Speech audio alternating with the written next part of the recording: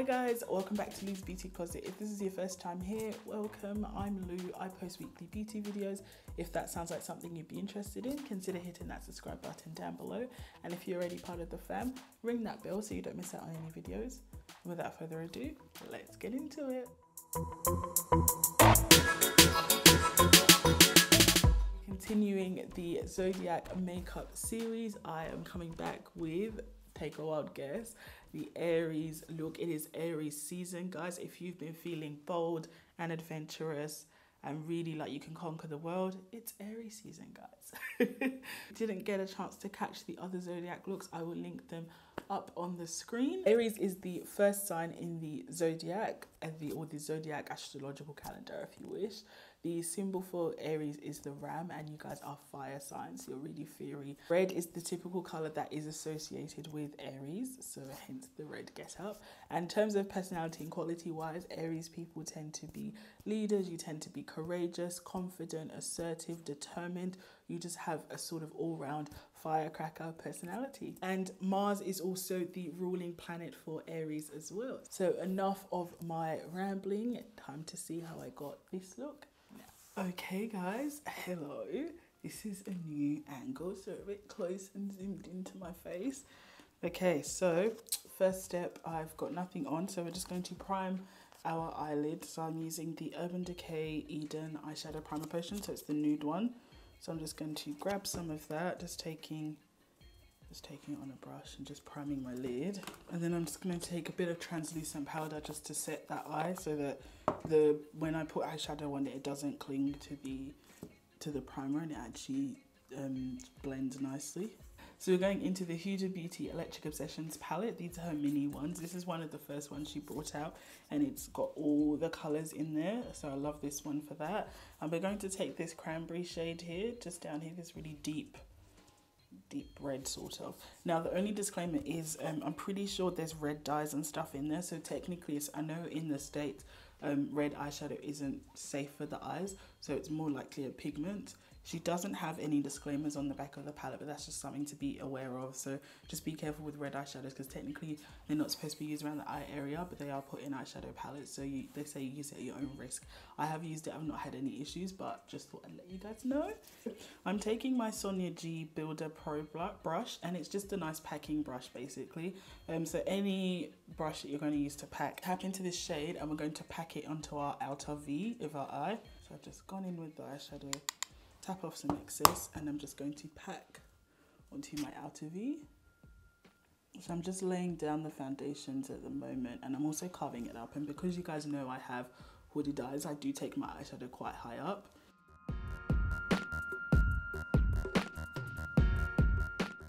So I'm just letting the edge of that brush also guide me. So I'm just going to stop where that is, and I'm just going to go back into the shadow and just fill in that gap in the center as well. I'm also going to just bring it out a bit so it's more like a wing.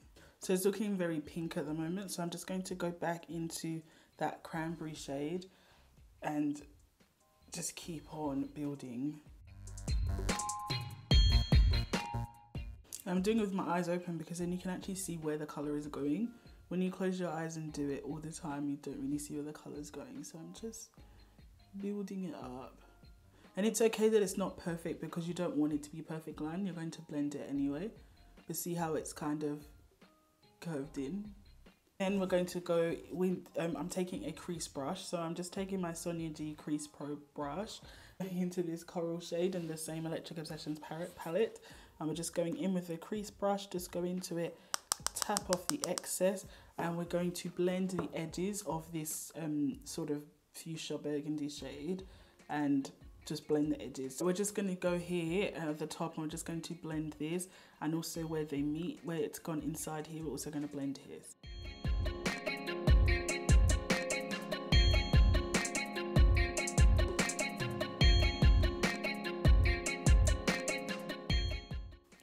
Back in. So it's always best to go lightly and then build, because if you go in, you can never take away, but you can always add.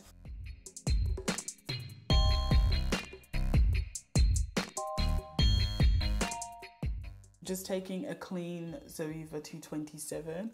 I'm just going to go in a little bit as well.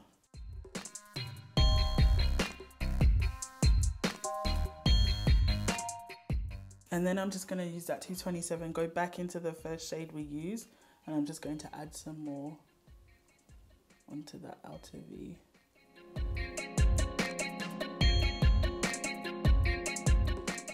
Shade we're using is a Makeup Geek shade. So this is just in my own builder palette, but it's Makeup Geek's Flamethrower. So I'll just show you guys like this. It's pretty legendary for copper. It's a foiled shadow basically.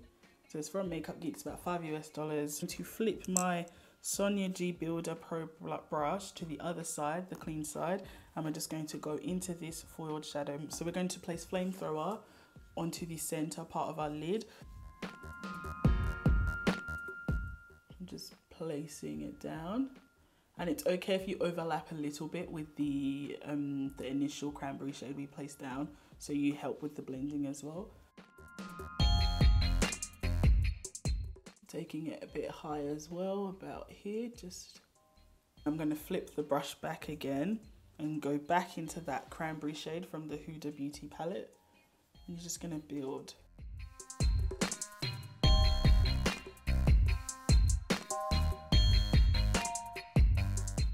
In our corner that we've got bare with the primer still peeking through, we're now going into a blush shade. Now, you know, you can use products that are meant for one side of the face in another area. Obviously, just be cautious. For example, like lipsticks near the eye area and things like that, because obviously certain products can go on certain parts of the body, but not others. But I've done this before and I've had this done on me as well. So we're just using this blush by MAC, and it's called Telling Glow. It's an extra dimension blush, so it glows a lot. This is featured in my 2017 favorites, in like monthly favorites. I've really loved on this brush, and it doesn't really look like it, but I have used it a lot. Wipe off my Builder Pro brush, and we're just going into, it's going to pick up this blush shade, and we're just going to pack this onto the inner corner. So now I'm just making it meet up with Flamethrower, and I'm just going back. You can go back into it if you like, go into Flamethrower, just place a bit there just to help with diffusing it and blending. Just taking that Sonia G, the crease brush, and going back into that coral shade and just blending at the top. See the difference that makes?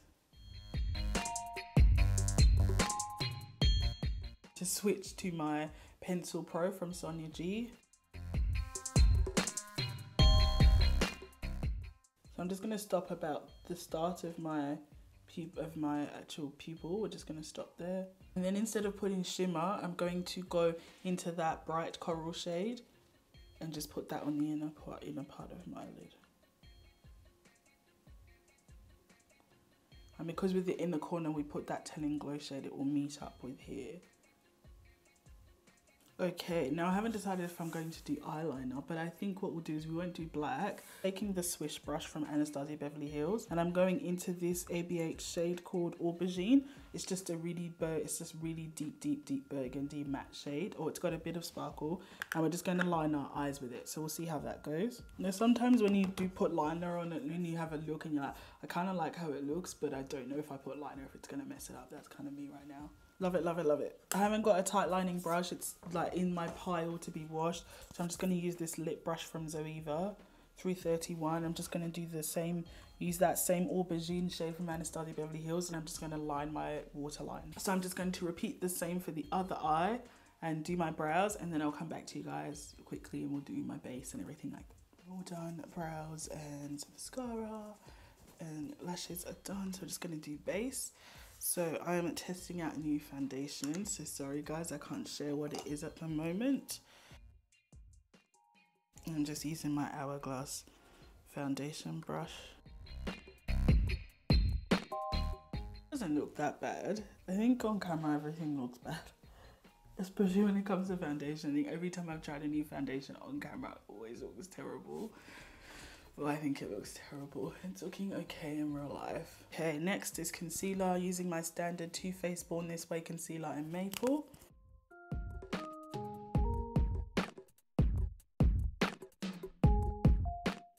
Alright, so I've just blended my under eye. So I'm using the Too Faced Born This Way setting powder in translucent medium. And I am going to just set to that under eye. So we're just going to repeat to the other side of my face. So I'm using my Guerlain Terracotta Bronzer. What's new, guys? What's new? There are some new bronzers that have dropped. So watch this space because I'll probably be reviewing those. So I'm just taking my MAC 140. This is the short version. It's a special edition one. So just going to bronze up the perimeter of my face. And I'm shade 9 in the Terracotta Intense.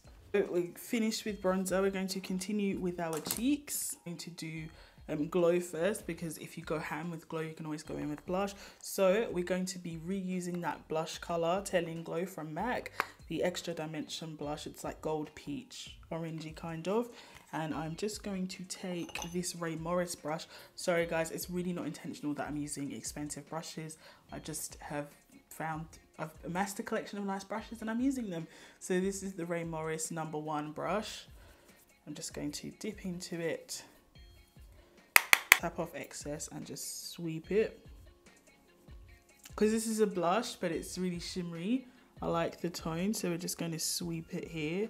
And I'm doing my cheekbones, but this whole area. So just in like a C, backwards C.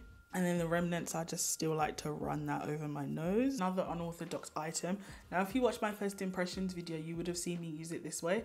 So I've got the Decay Lo-Fi Lip Mousse. So we're going to be using this on our lips, but we're also going to use it on our cheeks. It's basically a cream product. I love the shades and the colors. So I'm going to use this nice natural hair brush. Again, the same Ray Morris brush. We're just going to dip into it slightly. You can just place it on the back of your hand so you don't have too much.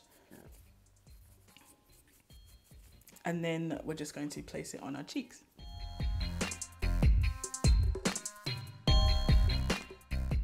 And because we're going in really light, we're not pulling off the foundation underneath. This is what the back of my hand looks like, and that's what my face is looking like. And then whatever's left on my brush, I also like to run on my nose, not too heavy-handed.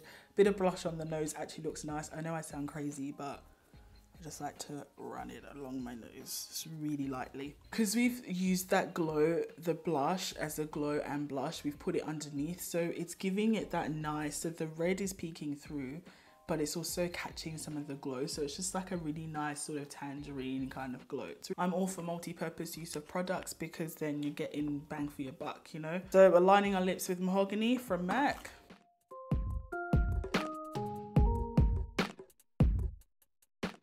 Then we're going to fill it in with Amplify from the Lo-Fi Lip Mousse in Amplify. Comes with a little applicator at the bottom that peeks out as well.